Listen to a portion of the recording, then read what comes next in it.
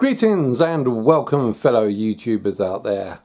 Today we're going to be talking about the EU Article 13, will it destroy the internet, Fallout 76, floor plan, mega dimensional VIR and Apex construct. All that coming up on this week's weekly update.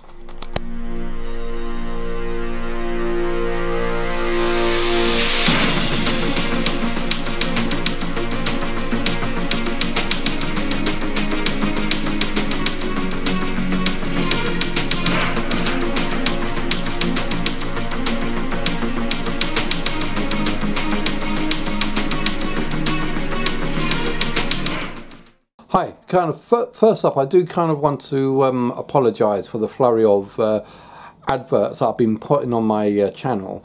But I mean, the adverts that I'm putting up are more or less just PSVR style advert games that I find that look interesting, things that I might want to download, things that I might want to play. I mean, as you can see from Thursday night's one, I did Apex Construct right before we did Apex Construct. Yeah. So I am going to be trying to continue putting on some adverts on this channel, but those will mostly be adverts for games that I think are interesting and hopefully might get a little bit more traffic this way. And I'm sure I would love a little bit more traffic. Right, okay. First up, I want to talk a bit about try that again.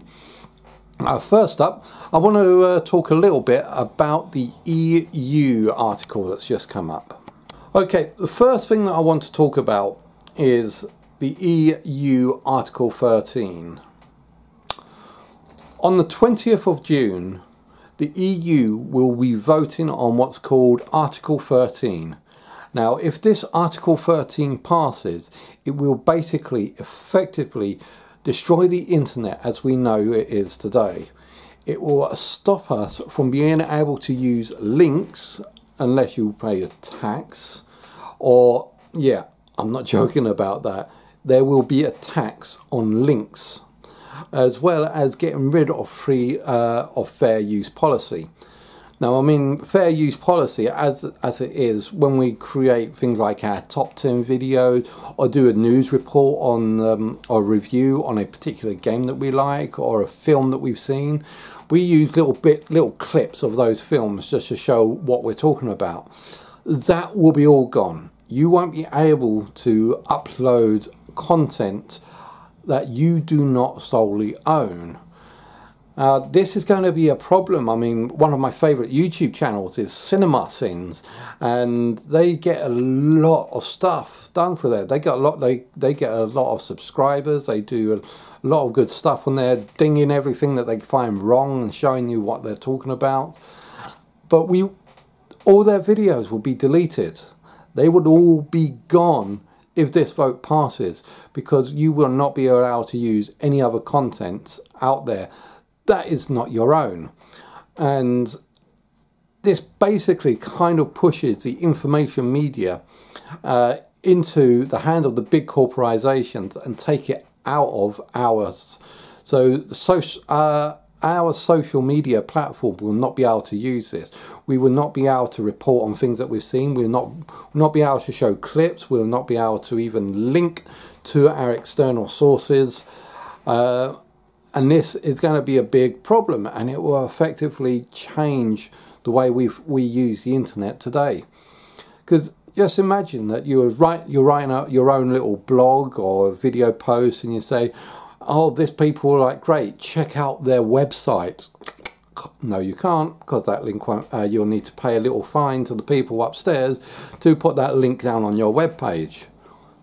It does sound a little bit fishy, and yeah, I mean, Spain tried this law out, I think, round about 2014. And when Spain implemented this law, Google turned off its Spanish area access, meaning that they didn't want to pay for the licensing of using links in Spain, so they basically turned that site off. No one can access to it.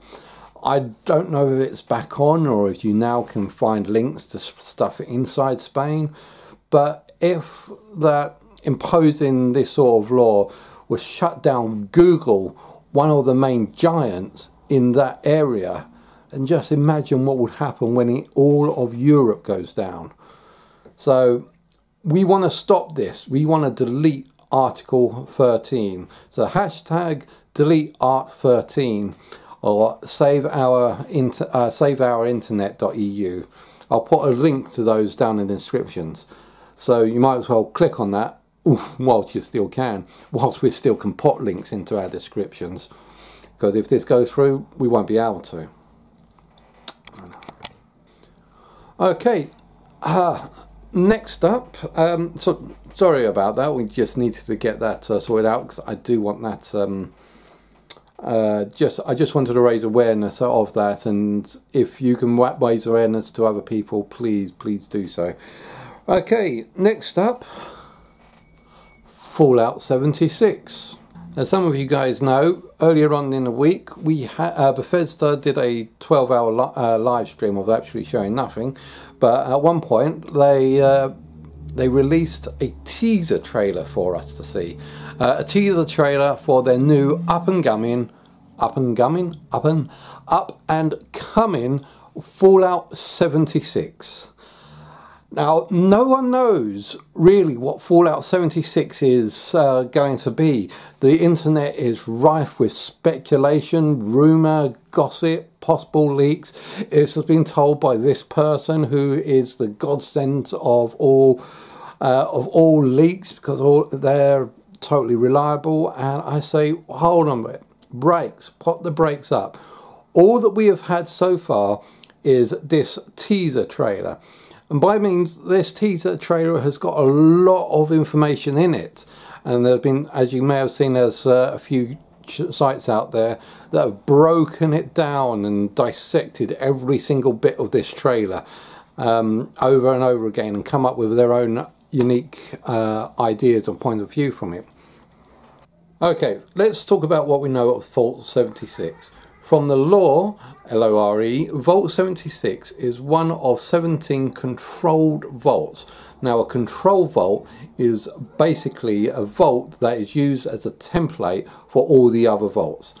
As you guys may or may not know, majority of the vaults out there are designed for scientific experimentation on humans.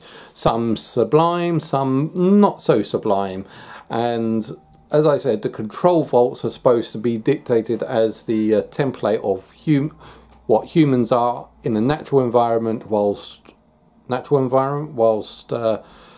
trapped underground during a nuclear holocaust. So, Vault 76 is supposed to have no scientific experiment run on them.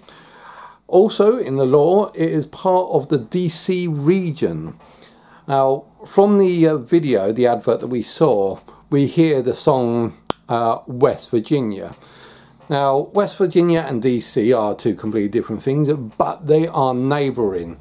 They are neighbouring borders. Right at the top right-hand corner, I believe, is where the West Virginia would meet the Washington DC, and I think that is going to be where this game is going to be placed. Another thing about these control vaults is that they are supposed to open up their doors about 20 years after the bombs have fallen. I don't know if that's going to be safe or not, but 20 years after the bombs had fallen, puts that well before any of the other events like Fallout 1, 2, 3, 4. All previous Fallouts, this seems to be before then. Well, that's when this vault was supposed to happen. However, the dates on the actual Pip-Boy that you see at the beginning of the advert shows it to be actually 5 years after the day that the doors were open. So I'm thinking these are pretty much a good clue as to what to expect here. Now, as you can see, when the trailer pans through the vault, you got this massive Reclamation Day sign, posters, celebrations. You were invited to the Reclamation Day. You were invited to this grand day, and you can see parties and balloons and all sorts of things as the trailer progresses through. So you're thinking this Reclamation Day is supposed to be this grandiose thing. Oh, I get the idea. This is my train of thought, that 20 years after the bombs fell, everyone piled into the vault, and then the doors got locked shut and tight. 20 years afterwards, to the day, is when the doors are reopened and the people, the 500 people that are in there, are let out into the open. But as I said, this is but I think our protagonist missed that for some reason. I don't know, maybe had like a 5-year hangover. Maybe the party from the previous night was so much for him that he slept in and kept pressing the snooze button for the next 5 years. I don't know. There may have been something that happened to him to make him miss the next 5 years. And so when he wakes up to this massive empty vault. Everyone's gone. Everyone's left, because Reclamation Day, the days the door opens, and the day that people go out into the world and try to repopulate it or rebuild the world, they've gone out, and you are left inside the vault for 5 years. So that's my thought so far for the beginning of this. Online, there are lots of hints, suggestions that this might be an online-only multiplayer game, or this may be a base building game. So you've just got the vault and you're building it up as a base. These are just speculations. I don't really honestly know if it's going to be an online-only. We hope not. We do not want an online-only or an MMORPG style game, because that's not what we come to expect from Bethesda, from these type of games. And we was told by tweets, don't worry about it. Don't worry about the online action. You will not be disappointed. Those were the words. You will not be disappointed. And I'm getting the impression here that Fallout 76 isn't Fallout 5. Fallout 76 is to Fallout 4 what Fallout New Vegas was to Fallout 3. So we had Fallout 3, Fallout New Vegas, Fallout 4, Fallout 76. So I think we're going along those sort of lines. It's going to be in the same sort of style. Yeah, you'd say the same sort of style, but more or less in a previous era in the timeline. Now, when it comes to the timeline here, these are other things that we're going to expect. What else are we expecting? Now, we're looking at the almost the earliest stage in Fallout timeline history. So far as I'm aware, I don't think any other Fallouts have gone to this early in its development. So, in round about the time that is mentioned on the Pip-Boy, this is before the days of super mutants. So I don't think there will be any super mutants out there. There won't be super mutants, but it is around about the same time that the Master is said to have started his reign, his experimentations. So I don't know, maybe we'll find that this particular game will start focusing on that aspects of discovering the master and working around some of these operations, some of these experiments, and see the actual creation, the genesis that is the super mutant race. I don't know, maybe that might be what we're going to be aiming at.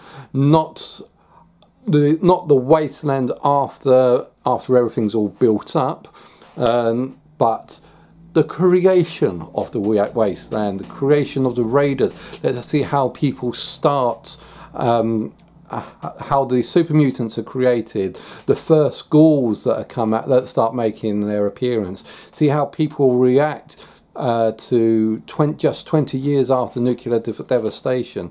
This is the new world that we are growing and coming to know as the Fallout universe. So that's how I perceive what Fallout 76 is going to be. And to be perfectly honest, I am kind of excited and very much looking forward to this. It may not be the Fallout 5 that we're expecting. As I said, it's going to be Fallout 76, which is to Fallout 4 what Fallout New Vegas is to Fallout 3.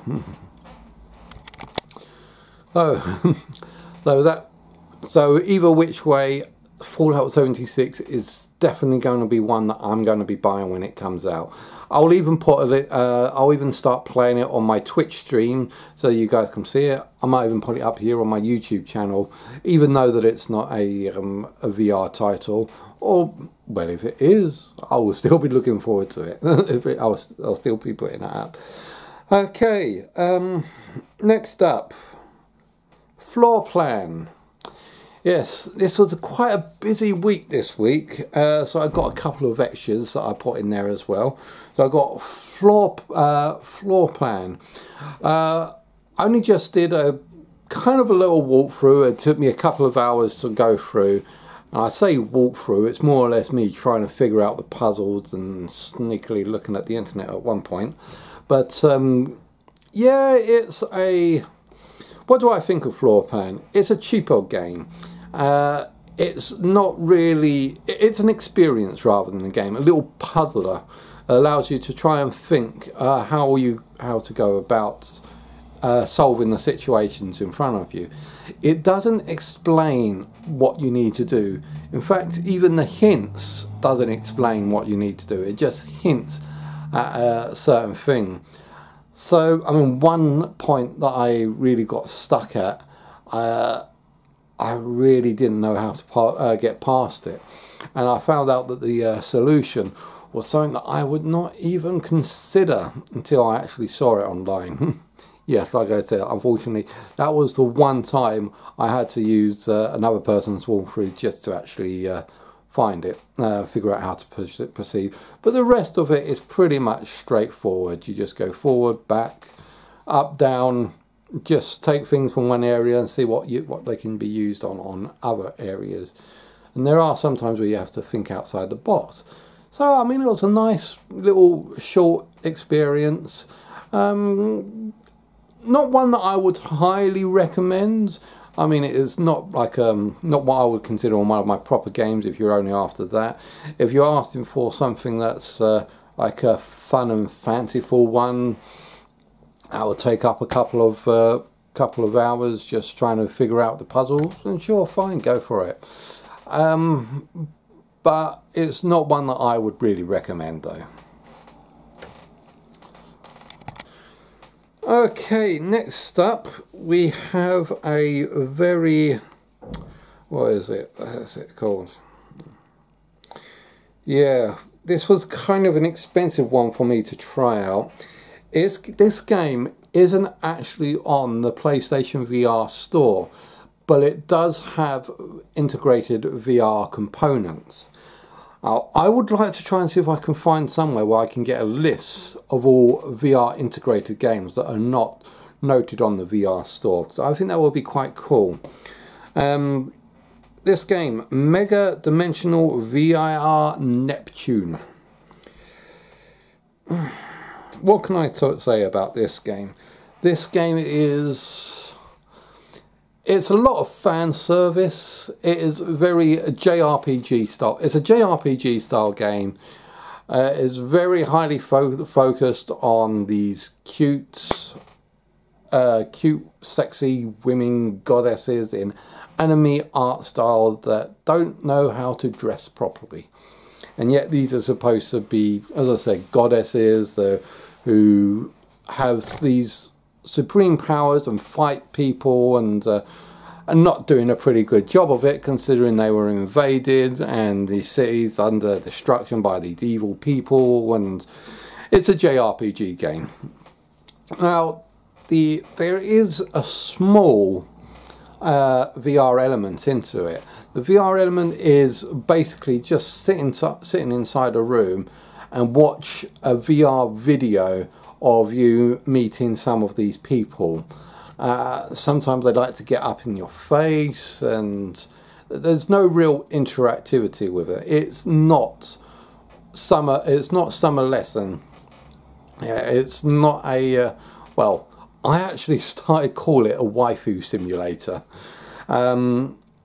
which in kind of considering the fact it was VR and it was just like a VR video, as I said. You got several videos that you play, then it was just one after another, and it was a little bit cringe-worthy, to be honest. But I'm sure sometimes people will like that. I'm sure it'll be very popular up in Japan. But to be perfectly honest, I think the actual RPG style game was a little bit more better on its own. For the price tag, do I recommend it? No. It is too expensive at the moment, and I certainly got buyer's remorse after getting it. So I strongly recommend not getting it unless you, definitely not for the VR, because there's the VR isn't that interesting at all. Maybe if you want to try another RPG style game, that's RPG stroke story text, you know, where you like reading like Doki Doki Literature Club, you know, where you like reading text after text after text. It's, apart from the creepiness factor of Doki Doki Literature Club, it's that sort of style where you go in, you read lots and lots and lots of text. There's flash some nudity in front of you just to give you that fan service, as I call it, and then you go off, start fighting monsters again in JRPG style. Cool. All in standard 2D, not the 3D. Okay, let's go for the final one. And finally, we have Apex Construct. Now, this game I really didn't want to try at the beginning because I started having problems with bow and arrow games. Which is a shame, because I really do like the way bow and arrow feels and plays out, of like holding one end, like drawing out, pulling out. Now, when you're doing it to the sides, it's side onto the camera. It's okay, because when you're like doing it like that, the camera can see you. But when you're doing it head onto the camera, your front arm, or the arm that's closest to the camera, blocks your second arm, so therefore you can't aim at the camera. You can't really work properly because it just glitches out all the time. This is one of the reasons why we need full room scalability for bow and arrows to work properly. So I end up playing the game when I know where the camera is in real world. I kind of orient myself to the camera. So whilst I was in game, I ended up turning to the side and basically sidestepping all the way to the left. Turning to the left whilst trying to do anything like walk forward. I'm walking forward to the left, except for. But yeah, I guess we're supposed to do that. Okay, the game itself is pretty much a decent enough game, and I found myself quite enjoying it. I've got the first part out, and I will be playing more on my Twitch channel to download and copy the other parts of the rest of the games as that goes along. Now yeah, it has its ups and downs. I like the story, but computer interfaces I don't like. Now, the computer interface is like you're playing on a DOS text screen. Now, that's fine if I actually have a keyboard in front of me to type, but I found myself typing out like D, I, R, enter, and then it like comes up with a list of all the files, and I say O, P. Well, actually, to be perfectly honest, it was more like this. O, T, no, P, no, damn it, press the right blinking button, stop shaking all over the place. Yeah, the computer interfaces, I like the idea of typing in DOS commands, because I know DOS. I used DOS commands in my youth. But it didn't work in a virtual reality game where your fingers are juggling all over and you kept on entering in the wrong buttons every time. Which, as I said, was kind of annoying. So I wish they would change the interface to do more or less a selection on the screen, which would have been a little bit better. But there you go. That was the downside of it. However, I did like, as I said, the gameplay, the story, the monsters were quite good. The graphics were a little bit stylized for my liking. I mean, I prefer the more realistic style, but this was more stylized. I got the sense of feel that I was in a contained area, that this was definitely in a program and there was nothing beyond what you could see. So I put it down for the graphics, but up for the archery style, up for the shooting style. I still need to try and figure out how am I supposed to fight, where I'm supposed to put all my trophies and hidden stuff, because I found a cabinet where I'm supposed to load up stuff. Yeah, I think my inventory is going to be a little bit restrictive for a while. But yeah, I mean, it was quite a decent interactive game, and I certainly recommend it. I mean, I give it like a 6 or a 7 maybe. It is a good game. For me, giving a 6 or a 7 and saying it's a good game shows you how great a game needs to be before it gets a higher mark, or a proper higher mark. But yeah, I mean, if it's down in price, I certainly recommend going out to get that one. As long as you try and aim on, and don't forget to aim sideways at the camera, otherwise you'll lose your arrows. But cool. Now, I think that's it for this week. I do hope you've enjoyed watching this as much as I've enjoyed creating this. Please don't forget to like and subscribe, and I'll see you guys out there.